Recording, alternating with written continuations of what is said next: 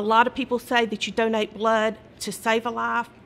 In Wesley's case, his life was not spared, but the blood that he got and the platelets that he got did give him another day. And then the ones he got the next day gave him another day.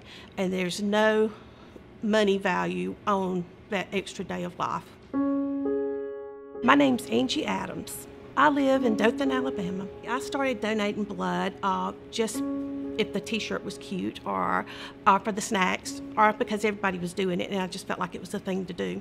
When I became an avid blood donor is when I found or saw the true need of blood, is when my son was diagnosed with cancer and I saw his need where he was needing blood products every day.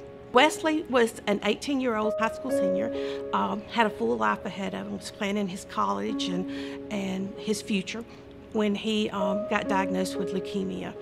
Had a strong faith, knew that he would tackle whatever came his way and he would beat it. His cancer was very aggressive and his treatment took us to Houston, Texas, to MD Anderson. When Wesley first got diagnosed with leukemia, he was needing blood, but he was also needing platelets. And there was a problem locally getting platelets. They had to get it from either Birmingham or Mobile. So there was a little time lapse before he could get his platelets. So once we got our treatment in MD Anderson in Houston, he was made aware of how quick you can get platelets if they're locally and on site. He started talking with the director of LifeSouth here by phone and telling her that we really needed to get these platelet machines in Dothan for the cancer patients in Dothan. He had talked to her numerous times about that.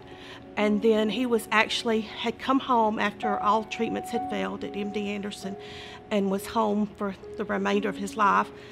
But he made a point to talk with Sandra again here at LifeSouth and told her, we really need platelets. When the director of LifeSouth told Wesley that they were getting 2 platelet machines in Dothan and they were going to donate this area to him in his honor, or his memory now, she told us that it would be called Wesley's Way.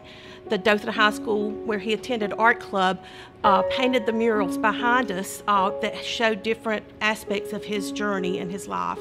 It just amazed me that people would be willing to donate blood for a perfect stranger, to take that needle stick and to sit there for those few minutes and donate blood.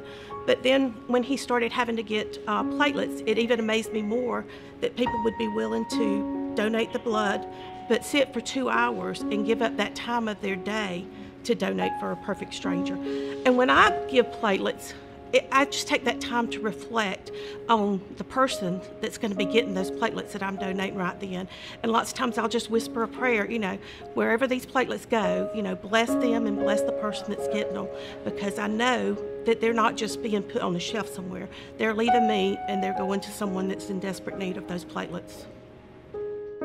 I encourage everyone to donate blood or platelets at your LifeSouth community blood bank. It will save a life or it will prolong a life. These patients are so in need of your help.